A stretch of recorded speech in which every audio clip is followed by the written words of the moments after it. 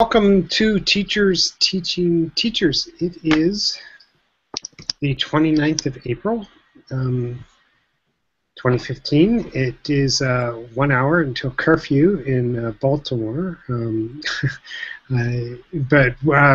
we have, I don't mean to make light of that, I've asked some people to come talk about Black Lives Matter, come talk about what's going on in Baltimore, come talk about what we're doing in our classrooms, and there is an educator, and you'll have to introduce yourself, Jay, a little bit, but Sure. I think you're a principal now, or at least you started a school called the Stadium School and published a book called Educating for the Insurgency. That school is in Baltimore, and I thought, wow, I've wanted to talk to Jay, so after I read your book, I just read it last month, and loved it. You are also the leader of the Algebra Project in Baltimore, I think, or the something. Again, you can use your own language around all of that. So here we are. I don't know exactly where this is going to go, but some might describe an insurgency happening right now in Baltimore and around Black Lives Matter in general. And what are we doing about that in our classrooms? I think that's generally the idea. But before we get to, well, Jay, go ahead. Why don't you introduce yourself a little bit more, if you don't mind? Okay. Welcome to Teachers Teaching Teachers. Thank you very much. Can everybody hear me okay? Perfect. Yeah. Okay, great. Well, it's really exciting to be part of this conversation. Thank you very, very much for inviting me. Let me clear up a couple of misconceptions first. Sure. Please don't accuse me of being a principal. Okay. Because I am not and never have been. I did work with a group of people to start a community teacher-run school, public school, under the Baltimore City system 21 years ago. And I was the first teacher director of that school, and we cycled, so I did 3 years, and then another teacher did 3, and so on. That was 94, and I was looking for a math curriculum. We didn't have. I was an English teacher. We didn't have a math teacher for the school that was starting. The first year was just 80 students. It was a big organizing project because the school system. At that time, you know, there were no charters, there were no sort of non-system schools and non-bureaucratically run schools. So this was a fight in a predominantly black community to have a school that was controlled by the community, and it was a big organizing effort. But we won it, and so there was no math teacher, and I said, I like math, I'll do math, and I got involved with the Algebra Project because I was trying to find a curriculum and a pedagogy that was designed specifically with black students in mind. And so that led to many years, the past 21 years, relationship with the Algebra Project as an idea and organizing a strategy. And so I've been mostly in the classroom during that time. For a short time, I was called the school system's Baltimore City's facilitator for the Algebra Project, but it's a student-run organization, and so I have no operational authority in the organization. I occasionally give advice as time goes on, less and less, and the oldest person in the organization is 23 right now. They do the contracts with schools to pay themselves, negotiations with schools and funders. They do the hiring, training, and evaluation of it's a tutoring study group organization for math after school mostly, but sometimes during the school day. They do the bookkeeping, everything. So they're very, very independent. And just this evening, they were leading a several thousand person demonstration in Baltimore, and They prepared for it last night, and I knew they were doing a demonstration tonight, but I was expecting there were going to be a couple hundred people. So I wasn't there. It's like this is a completely, utterly youth-run thing. My role is really at this point to be supportive. So that's great. I hope we get to tell more of that story because there's too much negative stories about youth in Baltimore right now. So it's great to hear some of this positive. And when you said that there are demonstrations, that you knew they were going to do a demonstration, it sounds like this is not unusual that they demonstrate, that they are active. Yeah. Yeah, I mean, I could get into that now, if you want. Or I don't know what sort of. Yeah, well, let's hear from everyone else first, and then great. But thank you. Yeah. Sure. Jay, are you teaching now still, or? Yeah, I teach math. I'm a math teacher. I got kicked out of the school I really wanted to be in a couple of years ago. I had been there for quite a while. They moved me to one school and then another school, so I'm in a new school this year. Right. And your book, Educating for Insurgency, just came out in September. Is that correct? I think yes. That's right. Uh-huh. And if you go, is it Gillen? Gillen, yeah. Gillen. So if you go to jgillen.org, you can find out about the book, by the way. Yeah, actually, jgillen.net is how to get there, yeah. Sorry. No problem. Okay. Thanks. So let's quickly do other introductions. Janae, welcome. Hi, thanks. My name is Janae. I am the gifted resource teacher at Colonial Forge High School in Stafford, Virginia, where I'm also the service learning coordinator. And that's me. Great. Janae, I don't know if you noticed, but we did a couple of shows over the past month on rural education. Yeah. And I was wondering if we should have called you up. Do you consider your school rural or not? I was wondering. So there are pockets of Stafford that are extremely rural. But overall, it's largely a suburb. Mm-hmm. Okay. Cool.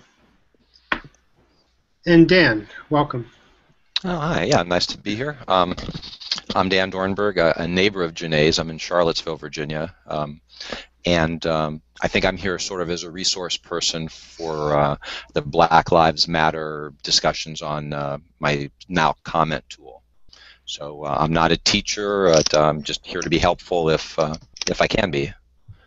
Yeah, you know what, Dan, I also appreciate your perspective, though, because, I mean, you wanted to make this tool out of some desire to have sort of democratic discourse happening more. Wouldn't you say? I mean, do you absolutely. Want to say that purpose again? Yeah, well, we're a public interest group. It's Now comment is a totally free. It's open to everybody. There's no charge, and the idea is to. It was originally designed with the 2008 election in mind as sort of a grassroots democracy political tool, and for the past 8 years, it's been been used increasingly focused on education. But yeah, our mission is, this is a project of fairness.com, and I'm really happy to have it be used for topics like Black Lives Matter. Great. So welcome. Thank you for coming. Sure. Chris Rogers. Oh, hey everybody. Chris Rogers in Philadelphia, by way of Chesapeake, PA. Media and technology. And today I pulled out a special book to plug. It's called Killing Trayvons. It was put out by CounterPunch, a great website for articles for like dissenting opinions and other great critiques. And it really encapsulates a lot of the conversations that happened during the 2012 moment of Trayvon Martin, and a lot of the same topics when you talk about structural reality are facing youth in Baltimore today. So that's my recommendation for the day, and I'm going to put it in the chat. And you'll tell us more? Yeah, definitely. Good. Okay.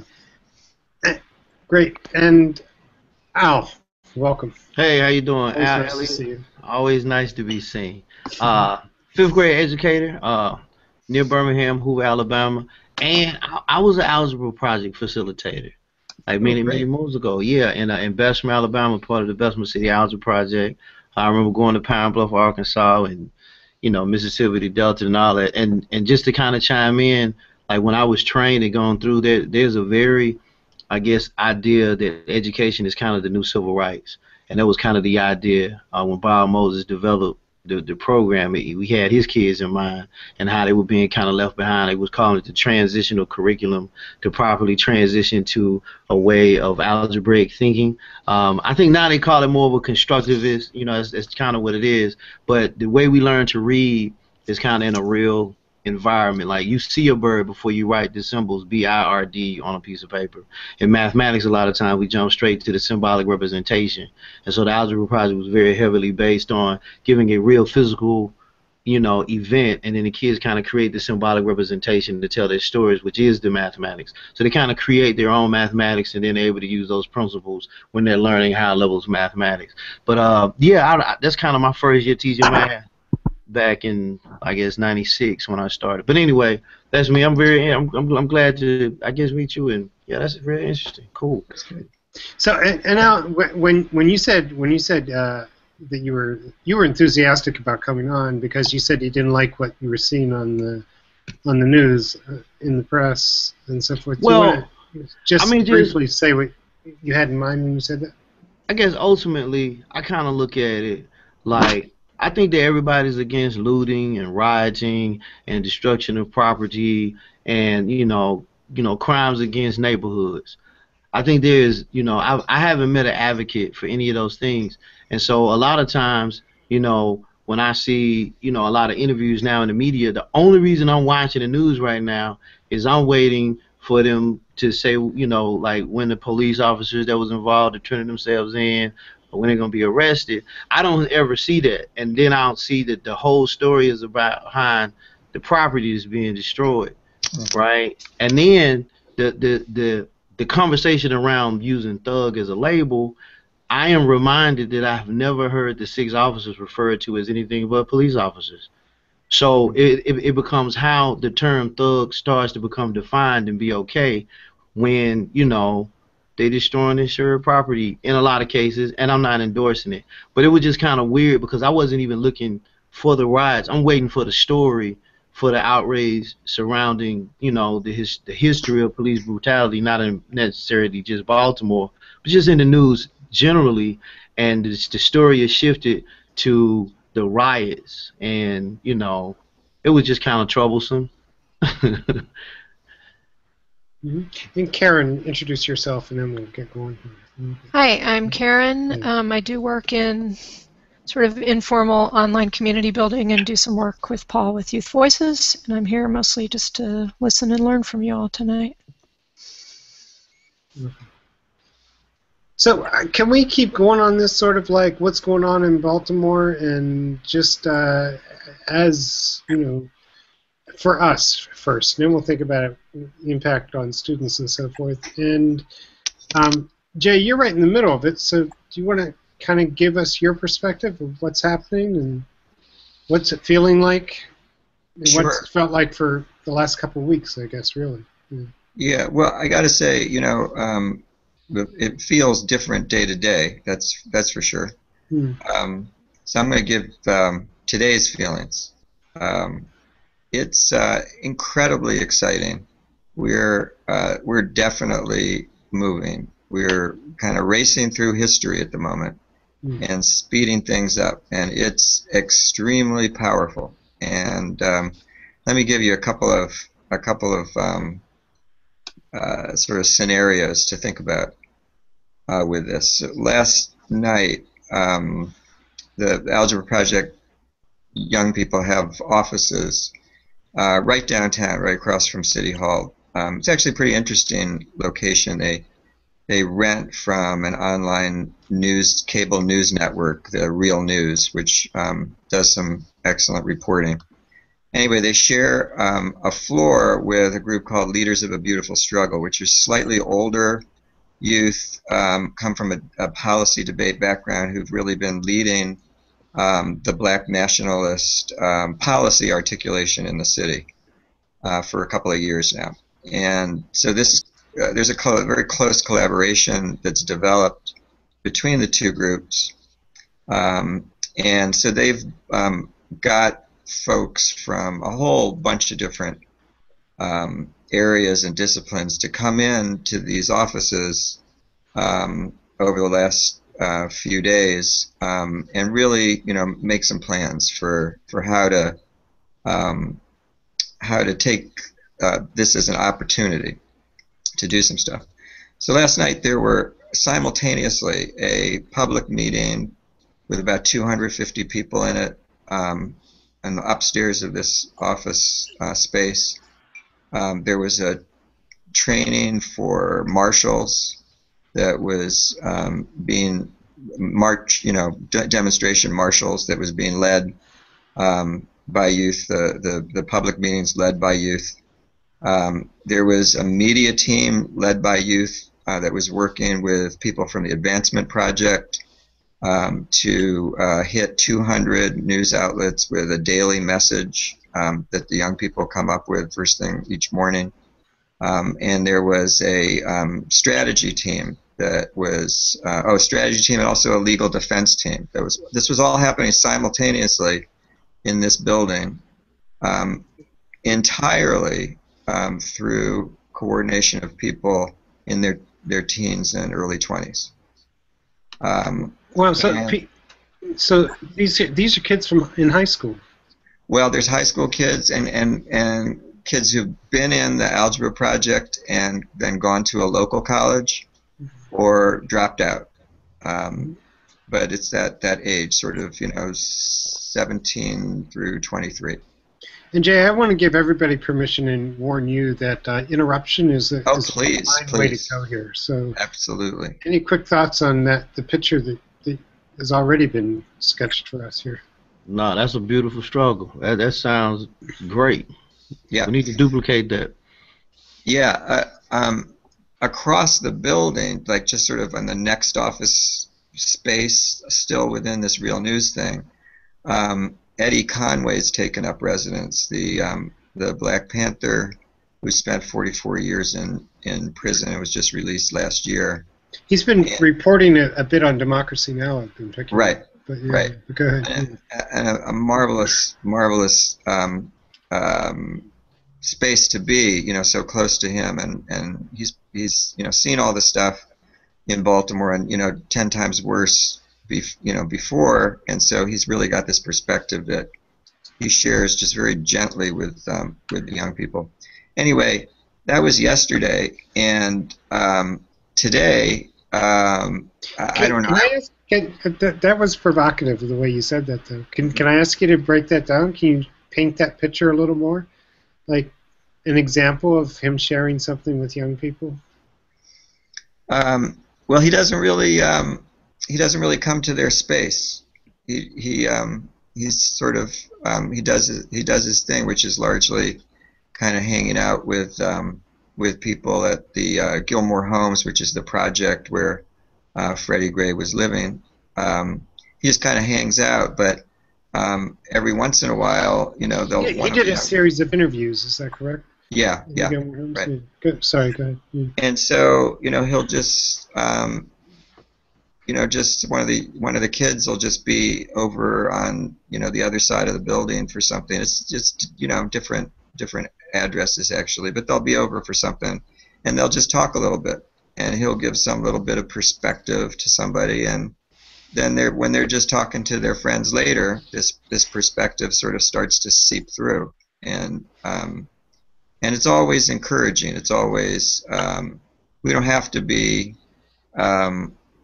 thinking about what the other guy should do. Let's just think about what we should do, and let's do it.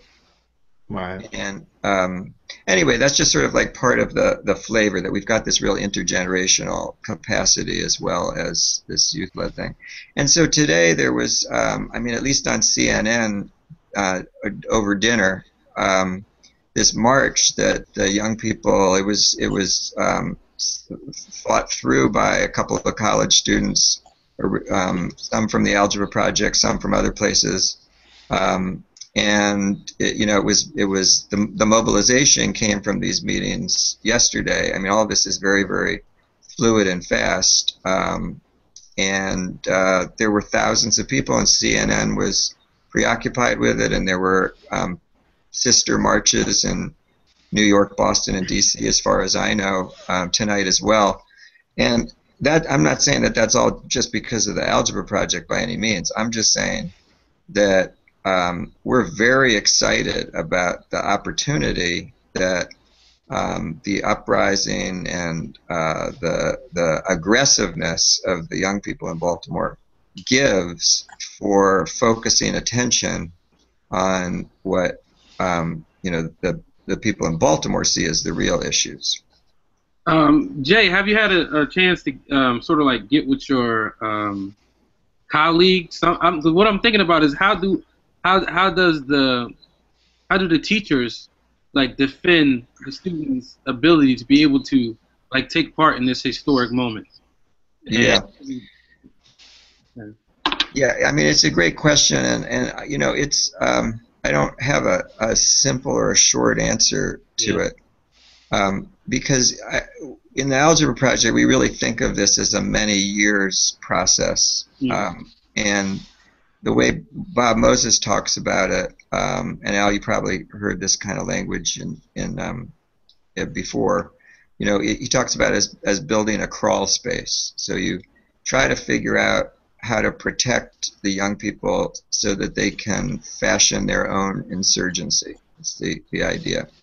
And the crawl space that we use in the Algebra Project is mathematics, because young people who are applying themselves to math, making a demand on themselves to learn math, making a demand on their peers to participate in intensive math work during school, after school, that demand results in the capacity, eventually, in the capacity to organize themselves, for the young people to organize themselves to make demands on the larger society.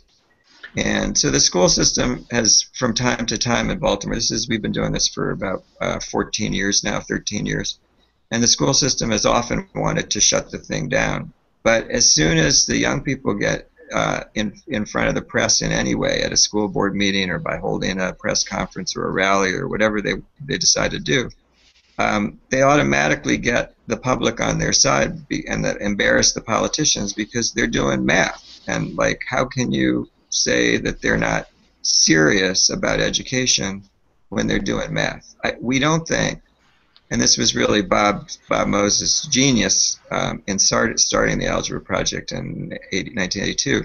We don't think that if they were doing poetry that they would succeed in being protected.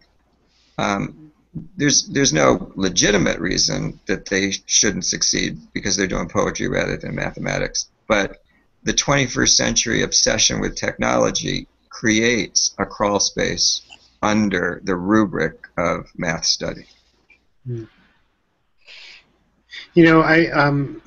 You described those three demands on self, peers, and then on others, or they maybe said slightly differently, but in your book so well. And I was thinking how different that perspective is, and I was wondering if you could even give more example and talk about that more, how different that is from the debate between respectability politics and, revolutionary politics. It seems like that's what we have to choose. Like, we have to choose either to be on the side of violence or on this, of the people in the street doing looting, or we have to be on the side of respectability politics where you have to, keep your pants up. And it feels it's a really false dichotomy. And I think the kind of demands that you were talking about there on self, peers, and then others as it develops is a really great perspective to break that dichotomy down. Is that a fair analysis? Or yeah, absolutely. Yeah, maybe somebody else would like to comment on that.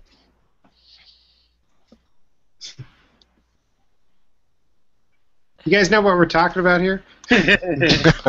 You saying, yeah, like when you said dichotomy between what again? Between I don't know what being to call violent or being peaceful. I mean, like I think that like a lot of times because we're always given things in like red and blue fashion, right? Like Democrat or Republican, Autobot, Decepticon, right? Or like whatever. It's always a yin and a yang, but it's really not like that. Like we live in a world of nuance, right? Like everything is gray. You know what I'm saying? Like if you go back far enough, if you really think, okay, I was thinking about this today. Fraternal organizations have culture. Right, like I know some people that like are in certain fraternities, and I've met people in that same fraternity that generationally they were different, but the organization has certain characteristics, right? So I think education is kind of like that. There are certain teachers, if you've been teaching over a certain period of time in a certain area, you probably think alike on certain issues, okay?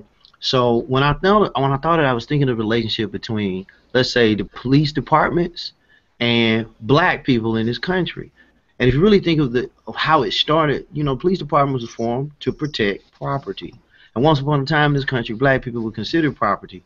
And the only people that can really own property were white men. So this organization has a culture of and a certain relationship with black people. So, the Emancipation Proclamation was signed, late 1800s? So 100 and something years ago, it was okay to lock me up for nothing. So 100 or so years later, when police departments historically have always had a problem with people of color, it's not necessarily surprising, but we need to understand that that is the problem, right? Like you don't solve that by pulling up pants. You don't solve that by speaking the King's English, right? That doesn't get fixed if we hold the same kind of signs and we sign a petition. That gets fixed by acknowledging that's how it became a problem. And now if that's how the problem became real, now we can start thinking about some actionable steps to go in a different direction. But as long as we act like it's just color, or we act like it's just, societal or socioeconomic status, or if it's just education, the unemployment rate in the area that we're talking about is like 50%, I think, for blacks. So in Baltimore, right? It's like 50%. That's a problem. Like the dropout rate is not, and a lot of those conditions existed before anybody decided to sag pants or rob something. Like those problems existed, and those problems had an effect on the community that lived there. And we're thinking about it as this last horrible murder by the police. The Baltimore Police Department has payouts for wrongful death lawsuits because of other questionable things or whatever. So that community is exhausted of a treatment over a period of time. And so that's kind of the thing. It's like a lot of times when I hear people talk about solutions, it starts with a group of people that has been victimized, what they need to do. And there are things that they need to do, right? I'm trying to figure out things that I need to do to contribute to the solution. At the same time, there are other things that are contributing to the problem that I think should at least be talked about, right? Sometime. But I don't know, that's just me. No. You're have to leave it like that. You're right on. Chris or Janae, you go ahead, jump in. Just add on to what I was saying. I think Jay perfectly outlines in his book when he talks about sort of like those everyday forms of resistance that young people are sort of like showing in classrooms, in communities, and so I it's a quote that I put on my Facebook of how sort of like the same strategies that the young people are used to sort of like push back against all these structural conditions and realities that they're facing are the same reasons that the power structure uses to say this is the reason why you can be locked up. This is the reason why you should be. Like I was reading this thing crazy. You talking about Bessemer too, Al? That when black people couldn't get a seat in the front of the bus, it was a lot of cursing that would happen on the bus. It would just curse out the bus driver, and through that, the police force started locking up people for cursing. And I just always think about how young people are always showing their power, and we need to be more we need to be more observant of that, and not really be so preoccupied with these like sort of like crazy moments of like, yes, the CVS or the one time that or the video, and making sure that the footage of the cops, and when did he hit him, or is he standing up? I think we're so preoccupied with that we miss sort of like those everyday moments, and that's something I've really been trying to emphasize lately. Is how do we begin to unearth those everyday moments and those really like slow tragedies that you can't really that have to unravel over time. Like a lot of talk is around sort of like urban renewal, the urban renewal program in Baltimore, and how that sort of like we talk about sort of like displacing communities, and then bring on top of that sort of like housing policy and how that also worked into it. So those like slower tragedies that lead up to this moment, while at the same time recognizing that people have always been resisting in different ways. In some ways have been criminalized because cops are seeing them resist and want to sort of like control and contain that. But always these things are happening. And so when I think about like the protests, and I think about how the media is covering it, they're really looking for like the loud moments. And I think one of the things that we need to begin to focus on, especially in our classrooms, is to teach people to really look at the slow parts, because that's where the strategic and the structural stuff really starts to creep in on communities, and it doesn't really boil over. And when it boils over, that's when everyone says, look at that moment. But as you were saying, I was like, it's really a build-up, and watching that build-up over time is really important. And teaching that skill about recognizing the build-up is really important. And I mean, Chris was talking about, you know, the slow, excuse me, the slow manifestations of this, but it's really important to also notice the subtle, and how the subtleties are also very radical. I don't know if any of you all on Twitter follow Feminista Jones, but she was talking about just the subtlety of black organizing over the years, and she mentioned Detroit, how black people organized around this idea of bumping, of not moving out of the way of a white person when they were approaching them, because there is sort of this, you know, socialization that if you are a black person, a person of color, you need to step aside. It's a thing that we just maybe innately do, maybe we don't. And that subtlety was really empowering, and just how that manifests in a new, like, unfelt sort of way of agency. Very recently in my classrooms, I've seen students my students of color, rather, having very courageous conversations around race, to the point where I've now made a point of it to step outside of my classroom, you know, while class change is happening, and allow the students to come in, and I'll have something on the, you know, projected on the screen, like maybe it'll be something about a protest, or maybe it'll be something about a strike that's happening, and just let the kids talk. Whereas before I would try to, you know, make it less problematic, or like try to structure it more, but kids, my students are so it's kind of like what is her name? Marianne Williamson quote, you know, you let your light shine and other people see it, and they are like, oh, I have a light, I can do that too. I think, you know, students being so connected via Tumblr, via Twitter, they're like, oh, you're only 16? Amandla Stenberg, and you're talking about appropriation and America loving, black culture, but not loving black people. Oh, you're only 16? I can do that too. And finally being able to talk when we're talking about, To Kill a Mockingbird, and not feeling like they have to be the controversial person in the room. So it's really, really cool just to see students say, like, stuff that involves race, whereas maybe a few months ago they would be just completely silent. So that's a really cool thing to experience. How do you think that's happening? Is it because of Ferguson and now Baltimore and everything in between? I really think it's everything in between, because when I had discussions with my classes in the beginning of the year in September about Ferguson, my students of color, very, very silent. And the ones that did speak up were very much so harping on respectability politics and, why are they angry and they shouldn't be angry in this way. But now these same students are like, wait, but they're justified.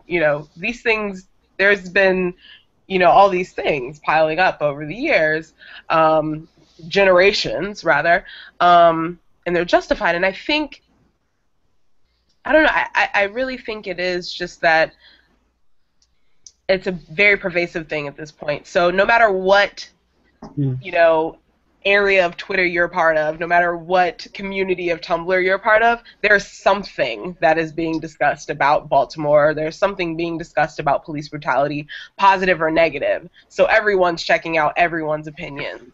I don't know. I think, what I was actually thinking, like, it's sort of the way the internet works. Like I saw this TED talk, and he was talking about these search bubbles, meaning that if I Google something and somebody on the other side of the world Googles the exact same thing, we may not get the exact same results. And so being able to do that, if I find one police brutality, then the way the internet works, I'm going to find other things similar to that topic. And I think because there's so much more information, it used to just be scattered, right? Like, there's an explosion of police videos, but I want to caution everybody thinking that means this is a new phenomenon, right? Like, now we can see it, but it doesn't mean that, these are the only bad cops, the ones that are on tape, right? So I think that is, kind of important to kind of understand that, like, young people, the way the internet works and, like, reality TV has, I think, played out, and now people are just kind of getting back to reality in some instances. Like they are connected with people on the other end of that camera. Now whoever caught that film video, whoever videoed is a star, right? Like, World Star Hip Hop are videos from people. Like, YouTube is a thing because it connects to, regular people, and I think that's the age that we're living in, and anybody can kind of start a movement. That is empowering to think of, you know what I mean? Yeah. Go ahead, Jay. No, that's okay. Go ahead, Chris. Oh, I was going to say, and I think one of the things when you brought up the internet, and something I've been really trying to emphasize, like in a subversive way with the 7th graders, is that this is a global moment, and that the young black people are in a global. This really is a global struggle, and when you think about what I was trying to get them to connect is how. Not like when you think about police brutality, but you also think about the police as a form of state power, right? In the U.S. and how that connects to, like, when we talk about foreign policy and how that connects to situations such as Palestine, situations such as Afghanistan, where you have drones flying around and, like, they aren't even human beings, right? In America, it's usually a white man who's doing this. But in Afghanistan, this is a autonomous drone that no one even, like, doesn't have a human face to it. But it drops bombs, kills a number of civilians, and then in the media it was reported the same way that was happened in the Freddie Gray, where they talk about, well, look at the arrest record, or look at the arrest record of this area, and it's justified in that way, and, like, really starting to make that connection between that this is, yes, this is unique and it has a singular history in Baltimore. But this history is connected to a global struggle, and it's a historic global struggle, so that the young people not only see themselves within the moment and don't really connect this to like this is an American issue. This is really a global issue, and national moments. I just want to say, and somewhere in between, maybe is. I was working with a young man who's not here very long from Dominican Republic, and he's studying a Wikipedia article about Amadou Diallo. And in his notes, he started talking about something that happened to one of his friends, and from a cop. And so I started talking to him about it, and he said, "Yeah, that happened back in my country." Right. So it's so scratching the surface with young people who are here from other countries. I think makes your point really clear, Chris, about how it is a global issue as well. But it's actually like, you know, just kind of to chime on that too, like the society that we live in now is kind of the remnants of a European desire to control the world. Like this is what happened when they're able to set up colonies everywhere and decide how the resources are going to be distributed, how the laws are going to be written, how the languages are going to be spoken, how the clothes are going to be worn, how beauty is going to be defined. This is the result. This is the society. This is the world that you get. Like, and that is a global phenomenon because, you know, the English is spoken in a lot of places other than England, right?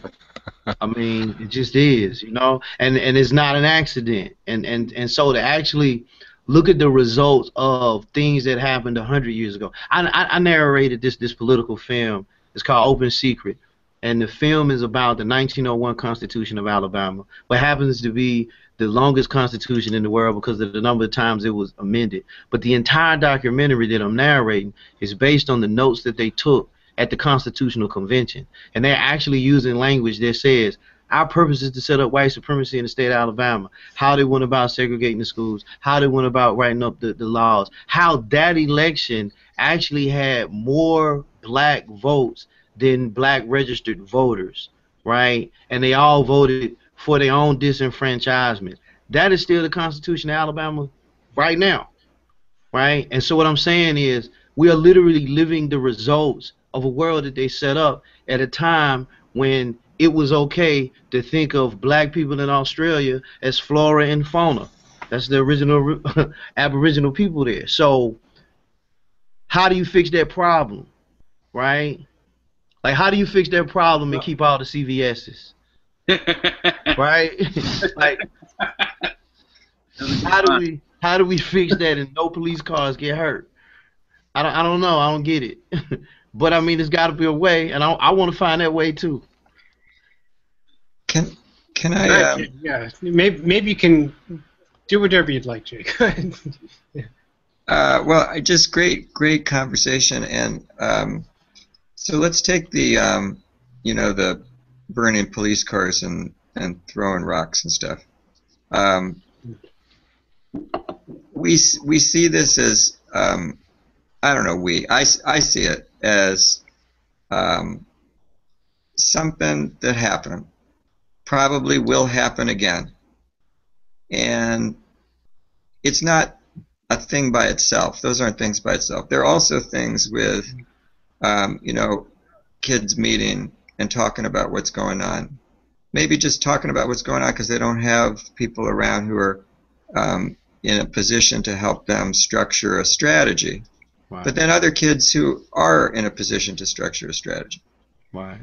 And so when we talk about this demand on peers, what we're really talking about is how does a group of people develop a culture, not just randomly, but develop a culture with a certain amount of intention and a certain amount of choice. Not completely chosen, but partially chosen. Right. Not completely just inherited from the past and from media, partly inherited and partly created. How does that happen?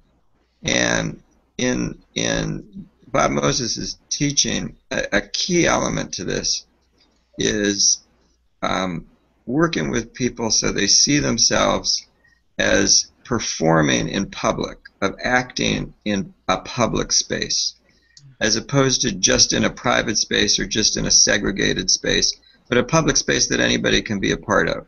And I can be a part of it too, and my peers can be a part of it too. And for us, this is why the action on the street is so important, and maybe more important now than ever with electronic media, because when you're just in your own social media sphere or on your own phone call, yeah, anybody in the world can see what you're doing, but not that many people do see what you're doing. And so it tends to be that there's just, your peer group knows everything, but another peer group knows nothing. Wow. So when you get out on the street, then you have the potential that there's, Al, actually it's like in the math teaching, there's a common physical experience that everybody shares when you're out in the street. So now then there's, the way media tells stories and so on, but then you got to get out on the street some more so that you can be performing your own story rather than just letting it go away. And learn how to tell your own. But yeah. Yeah, so the thing is that the process of being in the street and then going back and reflecting and making a new plan and getting back out in the street or at the legislature or creating your own legislature, a parallel institution like the Mississippi Freedom Democratic Party was, and like many, many institutions are today, parallel institutions to existing things. That process, that cycle, generates a new culture with its own formal standards. And what's going to happen, I'm a real optimistic person, so what's going to happen is that this new culture is not going to be speaking the English that's in the textbooks today as correct. It's not going to be teaching the history that's in the textbooks today. It's not even going to be teaching the mathematics that's in the textbooks today. It's going to be a new culture that solves the problems for the young people that they face because they come up with the solutions. I like it. And I got another plug. So this one's called Another Politics by Chris Dixon. And I want your library, Christopher. Yeah. When I go to Witness Shoe, bookstore in Philly, I'm usually spending like $80 or so. But this one really gets at like exactly what you're saying, and what the term he uses is prefigurative politics. How through these sort of like circles, young people are beginning to sort of like note the new rules of what this new world needs to be. Right. And it's beautiful, and like you see it coming together, and you see people are arguing about. And to me, one of the best parts is people are arguing about it in public. Yeah. These questions of like intersectionality and gender and queer issues and trans issues, and how the people are arguing about these in public, and where do we need to be? And it's beautiful, and it's going to come together to really create something nice. Might take a while, you know what I'm saying, to really get up there, but it's there, and you can see it today, you know? Yeah.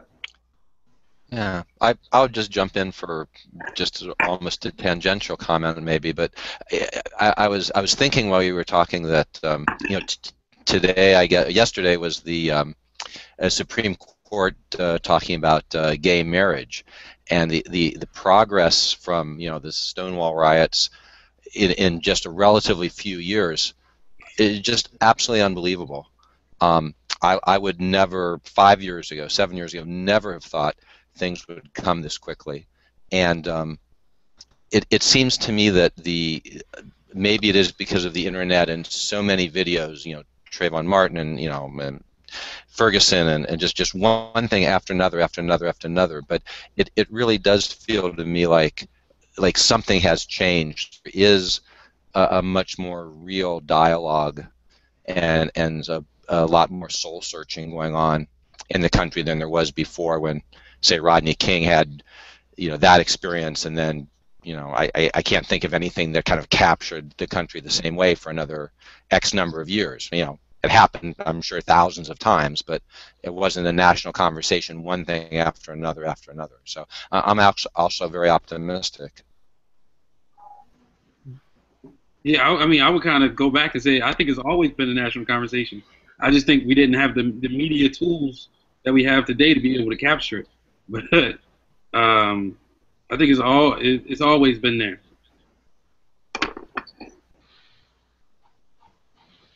You know, and if you haven't heard, I think it was this week's This American Life. I always hear it late, but there's one about change, and from a political point of view, it's really interesting. I think because I'll ruin it for you just briefly, but thank you. The study that they looked into was it ends up that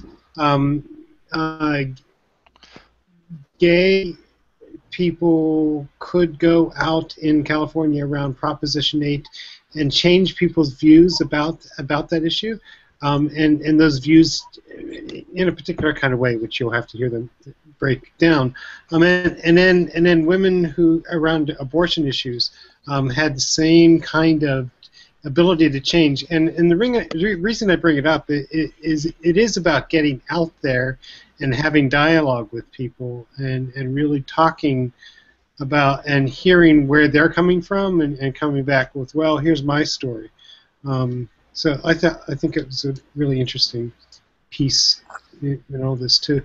I also want to make a note that as I was clicking off boxes, I don't know, Karen and I and others here too, but are involved in this connected educator movement, and some of the things you've been saying about getting public, about intergenerational, about peers, working with peers. I mean, some of that stuff that you're talking about happening in offices and streets and so forth is the goal of that movement too. And I don't know what to do with that, but that's kind of exciting, I think, and interesting kind of connections that are possible.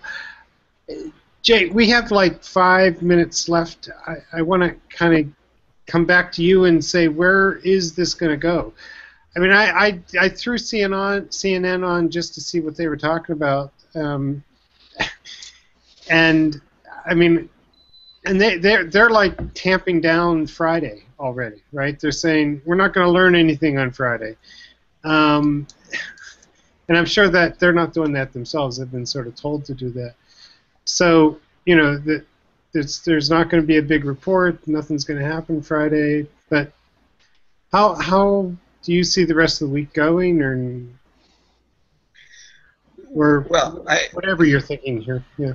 Yeah, I'm hoping for more mass actions over the course of the next couple of weeks, and I know there's some fascinating, great organizers in the Latino and immigrant community are planning a major demonstration in East Baltimore. Most of the damage Monday was in West Baltimore, but so there's this group for Friday, regardless of whatever is reported or not reported. And then the young people have another plan for a major demonstration Saturday to really bring stuff to the back to City Hall. So and that kind of thing, that's going to be thousands of people again, and maybe who knows, what that'll look like. But I think there's a more important issue, which is the longer term, and I won't take a long time, but here's just sort of a way to think about this. What I'm really hoping for out of this work that's going on now is that we get a program for year-round youth employment. So there's a summer youth employment program in place that never serves as many young people as it should. Greatly shrunk from the 1960s when it started because it's not so much white kids who are getting it, and you can lock them up instead of give them a job, and other people make money. So that's happened. But so there's a summer employment program. But what the young people really say they need is year-round employment.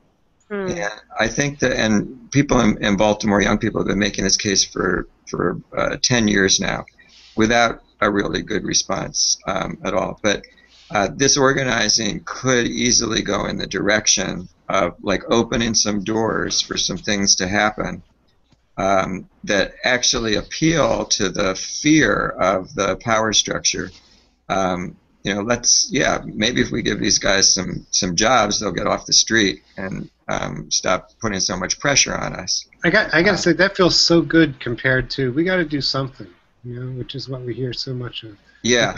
What else? Well, the youth jobs thing is enormous, and it really, to me, it really underpins the educational system that we've found. By the Algebra Project youth have earned it's getting close to $3 million now in the past 13 years, teaching math and sharing self-advocacy skills with their peers. And the reason they've been able to build their own culture and do so much political activity is because they actually know that they can, buy dinner afterwards, and they actually feel good when they go home because they can contribute a little cash to the family to keep the lights on, or just buy their own clothes, and that lets them think about some other things apart from how they're going to get the next dollar. And just that little bit of relief has been huge for allowing organizing to take place.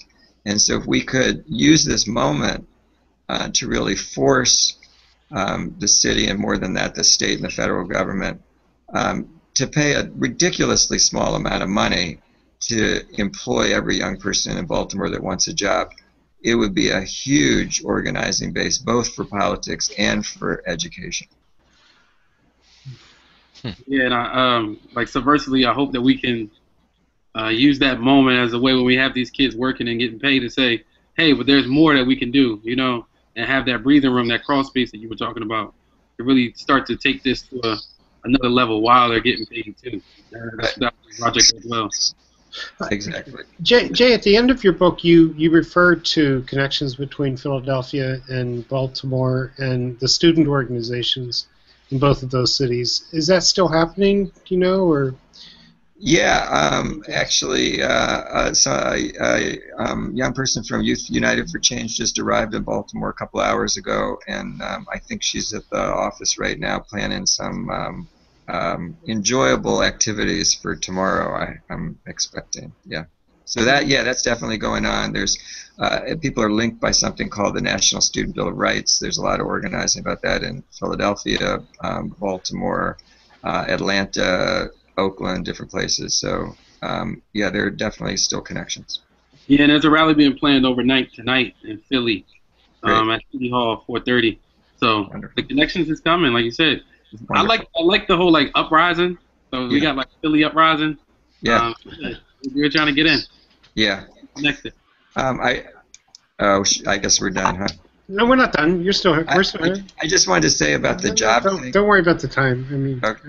I just want to respect your time. Go ahead. No. Just a quick thing about what you said, Chris, about the job thing. That when we talk about jobs in this context, we're talking about peer-to-peer enterprises. So what that means is it's things like the Algebra Project structure, where young people are sharing knowledge or skills with peers, and where young people are actually the managers of the enterprise, so that they can actually manage their own enterprises. And it's the fact that they control them and learn to, sometimes it's called solidarity economy, but learn to do democracy in the workplace, and to do it on a base of knowledge, and knowledge-based work, which includes physical work, but that transcends physical work.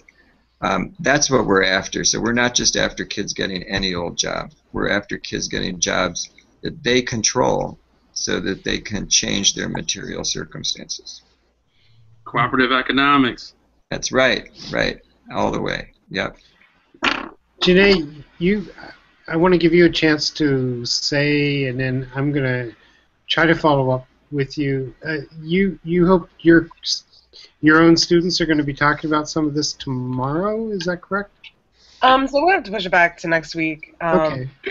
But because I really want to give it the space and the thought that I would like to give it. But a few of my students, we were talking about, so our janitorial staff across the county is on strike right now, which, wow, amazing for higher wages.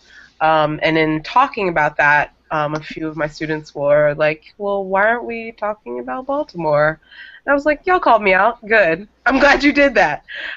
So, you know, we talked about the questions that they had and discussed, you know, maybe bringing in a few people via Google Hangout to talk with us. So if any of you all are interested in having that chat with us, it'll probably be on Monday. Yeah, they have a lot of amazing questions about the language that's being used to shape the dialogue about Baltimore Uprising and the rioters versus the looters versus protesters, you know, all this language and why that's important. So yeah, they just want to talk about it, and I love that they want to talk about it, so just trying to help facilitate that space or create that space so they can facilitate it. So we'll check with you. I mentioned in an email that we're going to be hooking up and on Friday via Google Hangout at you're East Coast, right? Yeah, you're so it's 1:50. And if you want to get, we found that a few students works better than, you know, a whole class kind of thing. So, and you know, if they're really interested to talk to, so if you want to kind of test it out, yeah, you're welcome to do that, and then we'll follow up with you on Monday perhaps too. So we'll figure things out. But let's connect. Yeah. Jay, any kind of final thoughts here tonight? Just, you know, what a wonderful conversation. I'm so thrilled to, you know, meet you guys and renew my acquaintance with Chris, and it's just really fantastic to get to do this. What a group! Wow. Well, thank you, and I totally recommend your book. I sent you. I said in the email that Burke and Ellison and Ella Baker and Bob Moses, those are like really important signposts in my life too. So it's great to see all those wonderful together. And if you think about Burke, you know, and drama, and put that in the put the quote unquote looting in the context of a drama, it's really interesting, right? I mean, absolutely. Chris's library is making I probably have some like historic Baltimore Uprising protesters educating for insurgency copy. So excited about that. Put that in the museum. All right. Clearly, we're going to continue these kinds of conversations. We will be back here doing something around all this next week. We're here every Wednesday night. Okay. This is show 440. I'd love for you to get, like, is there anybody showing what's going on with those young people in that office building? That's amazing. That was a great story. Somebody should be, yeah, we'll work on that. That's a good idea. You don't want too many cameras in there, if you know what I mean. Right. They should be holding them themselves. Right. All right. Well, thank you all for hanging out tonight. We do this at edtechtalk.com, which is a channel of the World Bridges Network that Jeff Lebo and Dave Cormier set up many years ago. Thank you all, and good night. Thank you. Good night, everybody. Thanks, everybody. All right. Good night. Good night.